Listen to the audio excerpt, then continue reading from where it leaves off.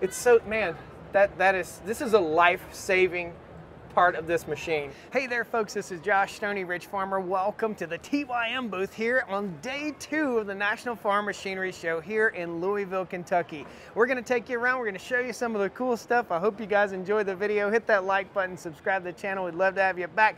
Let's get busy showing you some cool stuff.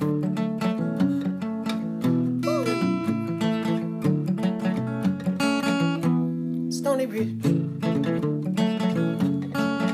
Farm Stoney Ridge, Stoney Ridge Farm. Woo! All right guys, once again we're showing innovation here at the Woods booth at the National Farm Machinery Show. This is called the Smart Lift System. Our backs, we only get one back, that's it, that's all you get. So come here and I'll show you exactly how it works. With the Woods Batwing, you pull this collar back, it stays back, it's unlocked. We pull this off, it loosens down. This is the Smart Lift System. Take the handle, lower it down. This weighs about 60 pounds. When we have to hook it up, you know it's gonna be greasy, it's gonna be nasty, and it's gonna be a pain in the butt. All we do, take the handle to the Smart Lift, raise it up just like this, take your collar, it's already cocked back, ready to rock and roll, slips up onto your PTO shaft, just like so. Bam, locked into place, knock this guy back down, and you're ready to mow. Those two handles up by your ears. Nope, up by your ears. Those two, pull straight down and push forward. Pull down and push forward. Dude, that's awesome. The idea behind that is it's never above your head. Yeah. We didn't have to make our cab taller. You've Right. got plenty of headroom, and you don't have to duck to open and close the door. And if you got something up here, you can get out of the machine. You can talk to somebody. You don't want to have this up in the air and get out. All right, Dean, you just told me something about this. It's going to Yeah. blow my mind. What is this called? It's our ideal access door. It's actually Ideal. a bifold door Okay. that folds up in front of you. It's a split door. Gotcha. The idea behind that is it's never above your head when you're operating. Yeah. We didn't have to make our cab any taller to have it. You don't have to duck or open and close it. It's a very, very nice door. You can open it no matter where that lift arm is. If you need to communicate with somebody out front, you can quickly open the door. Gotcha. It doesn't interfere with the lift arm, and you can run with it open or closed. Very Safety, versatile. safety, safety, Very safety, much. safety. These machines could be working near a pond or something like that, and you might have the arms up. It's buried in the water, kills the engine. Man, there's some horror stories out there about this, guys. Check this door system out. Bam. That's how. Look at that. That is super awesome. When you bounce, your head doesn't hit the glass like some other machines. You run off in a pond and you need to get out. It does not interfere.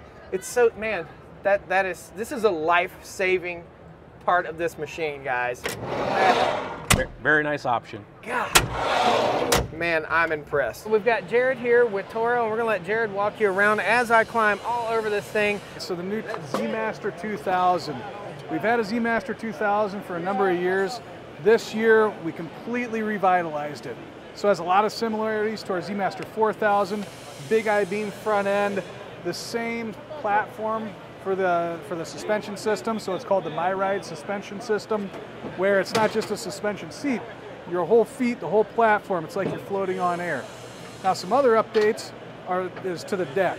So now the deck is a full 7-gauge steel deck, and it's 5.5 inches deep. Previous deck on the 2000 was only 5. So when you look at just the size of the deck and the roller hangers, everything down here, this is a big, durable machine. Looks like you've integrated some lights into this machine also right here.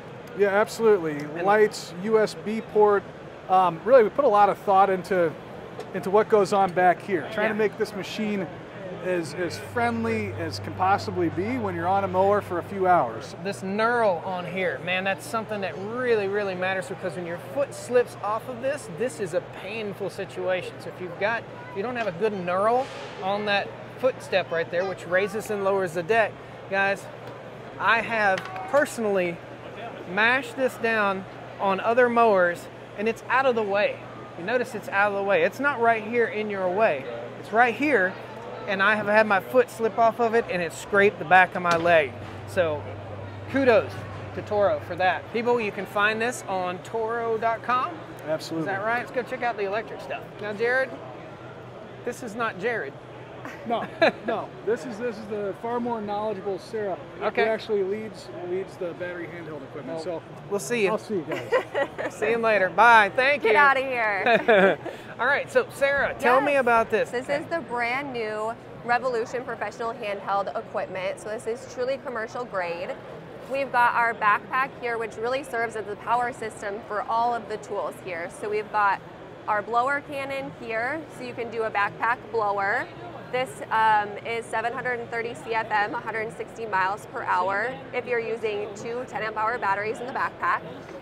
We also have the PowerLink tether that connects right here to the backpack that allows you to connect the string trimmer as well as the hedge trimmer to the backpack. While you're talking? You absolutely Okay. can, Cool. and you can model it if you want to. Nice. Keep talking. Yeah, and so if you open this up in here too, there's capacity for 2 batteries in here. And the cool thing about these products and the backpack specifically is that they work with any flex force battery. So we have all the way from 2.5 up to 10 amp hours. So depending on how long you want to run, you can really pick the battery that matches your need for you. Huh. That's Yes. nice. And That's then really you can cool. use the handheld tools with a single battery as well. The last thing I wanted to touch on here is our 6-pod charger. So this will charge any combination of FlexForce batteries. So like I said, we have the 2.5 all the way up to the 10. You can put any combination on this charger, it will charge them. Our biggest battery is the 10 amp hour battery. It will charge it in 50 minutes. 50 minutes. Yep. Wow. This is awesome. This is for hanging in your trailer, Landscape Pro, Exactly. grab and go, Exactly. or Farmer Pro. Exactly. Yeah. Awesome. So yeah, it's really the full suite of products for you. And yeah. You have seen this on the Stoney Ridge Farm channel, cut a 15-ply skidder tire to make our tire water tanks. I'll try to roll a clip of that, guys. TORO, these guys make good stuff. These are good people. These are family people, guys, and we are going to take you to some other cool places here at the National Farm Machinery Show. Thank you so much. Yeah, thank you. All right, guys, we are with Alan from Friends Guard. Dad has a Friends Guard. Josh needs a Friends Guard. When it comes to pulling logs out of the woods and getting them to the mill, that's what this thing does. So I'm gonna let Alan take it from here. Tell us what this is and what horsepower tractor this thing would be pulled behind. It's a 3-point hookup, right? It's a 3-point hitch, PTO driven. This is actually, there's a smaller model as well. We're looking at anywhere from 25 to about 35 horsepower on this. Gotcha, okay. And it pulls 6,600 pounds. Gotcha. It has 130 feet of cable. Gotcha. So you are pulling that out, tying up your trees. You can tie several at the same time and pull them all in. Gotcha. Using the choker chains. So this is designed, these are choker chains right here. This is designed to pull your log out of the woods without having to take your machine in the woods in that dangerous situation where you could bump into a tree, have a widowmaker fall on your head or whatever. When you pull your log up, it pulls it up here against this blade, which digs into the ground as you pull. So this digs down, it pulls the log up, and once you get the log in place right here, it's up off the ground, so you're not plowing through the woods with the log. This is for a smaller horsepower, like a compact tractor. Yep. This is for a utility type tractor, a little bit heavier unit. Yeah, an 800-pound pull from 35 to 65 horsepower. So when we're pulling big daddy logs out, and you can pull multiple logs with this also. That's right. Now the next one down is the 5021. It's actually 11,000-pound pull. Wow, wow. 11,000. Again, I'd like to stress a point is once you've brought the logs up to the winch, you take up your slack and tie them down there because there's a lock mechanism on the drum. In other words, if your engine stalls, it drops. It holds the load, so for safety. Gotcha. Well, that makes sense too. Absolutely. Another feature in all winches that you shouldn't forget is when you're out cutting them on a windy day and your tree gets snagged, instead of clawing up and sawing it, number one, widowmaker in the woods. Absolutely. You can pull it down safely. Safely. So you drop it, it leans, it's hung up in there. A lot of people are trying to get it on the ground. Right. And that takes away that safety. So a big safety factor. Over 15,000 units sold in North America today. Wow. Well, like I said, man, my dad has one. Simple booth, but gosh, just a lifesaver. Guys, we'll see you at the next booth. Woo! We were on our way out the door. We were actually leaving the farm show, and you guys all know, if you follow the channel, how passionate I am about soil health and multi-species pasture, fixing nitrogen, changing the pH, and not calling the fertilizer guy to come to your farm to do this. So saving money by putting down the right plants. And we ran into these guys from BioTil. How you doing? Tell everybody your name. TJ Curtis. TJ, what do you guys do? All right, what we do is our biggest primary goal is we raise cover crop seed and sell them to producers to use it in regenerative practices. So we're trying to get guys to not just cut out fertilizer companies, but manage their farms better, manage our best asset we have in the world, which is clean water and good soil. Absolutely. That's what we do. Absolutely. So multi-species cover crops, diversity is the way we make it work. And these species that we raise and sell, that's how we make this happen.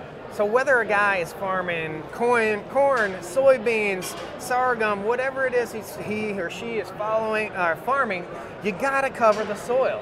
The sun is, if you go lay out in the sun for 6 hours, what does it do to your body? I know what it does to me. I'm not a very nice color. Well, and the other part is you gotta really understand how soil functions. So once soil gets over 104 degrees, which during the day, a naked soil can get up to 140, your microbes all die, your biology's dead, your crop is shut down. So if you keep your ground armored all the time, spring, summer, and fall, the best of your ability, your ground doesn't get that warm, your crop keeps growing, your microbes keep working, you don't fry them, and everything works better. The other thing is, it's all about keeping our water clean. Yeah. So the more covers we have out in the ground, the more we scavenge up nutrients, we don't let water get where it doesn't belong, doesn't get down the Mississippi, doesn't get in our aquifer. This all works together as a systematic approach to agriculture is what we're trying to do. You're talking my language, brother. This is what the topsoil was like on the Stoney Ridge farm when we first started. There's still places that are like that. You have a bare spot in your yard right now where you've been stepping through the yard and it's compacted right there. You've got specific seeds that go in, send a root system down, break up that soil, and reintroduce those microbes that are so important. There's more life in a spoonful of soil than there are grains of sand on the beach. That's right, that's right. It's amazing, guys. Billions of colonies of living active biology, fungi, bacteria, all these different things that all work together off the base root system. The other part is putting carbon in the soil. Carbon is the food source for the microbes. You take carbon out of there, put it in the soil, feeds the microbes feed your plants. It all works together in a total system. Absolutely. We've been preaching this over at the Woods booth for about a week now, that we had the topsoil of the concrete floor here at the show. We've also been preaching this. If you went to a hotel room and you got a bed, we're all staying here in Louisville, Kentucky, and it didn't have a blanket in that bed, would you sleep good? No, you wouldn't sleep good. Now, why would that work any differently with putting down seeds on your land? We've got to give them a bed to grow into. We've got to give them the fungi that they need, the microbes that we need. Soil is living, and I'm so glad we met you, man. Me too, brother. We are going to be, you guys are going to be on the farm. We're going to start using some seeds. They're going to develop a seed mix just for us here on the Stoney Ridge farm so that we can help both feed our cows, not a monocrop to our cows, but a multi-species salad bar beef project and a soil building project. I am not a cattle farmer. I'm a soil farmer that harvests beef from the health of our soil. So good to meet you, man. Thanks so much. Yeah, thanks for the interview. Awesome, guys. Talk to you later. Guys, that is the National Farm Machinery Show, Part 2, Day 2, here in Louisville, Kentucky. Thank you so much for watching the Stoney Ridge Farm channel. Hit that like button on your way out the door, subscribe, and check out biotil.com. Is that it? Yep, biotil.com. Biotil.com. These guys, what a great place to end this video, guys. Fantastic. See you next time on the Stoney Ridge. Here's what we do at the end. Woo! There we go. See y'all. Come on down to the Stoney Ridge. Bring your wife and bring your kids. We're living life pure and sweet. That's the way it's supposed to be, Stoney Ridge. Woo! Feel a burp coming. We'll see you. I'll see you guys. See you later. Bye. Thank you. Get out of here. It's pretty cool stuff. And then the last thing can I catch ghosts with this? You know what? You probably could. Hold on, if you do like this. All right. Light is green, trap is clean.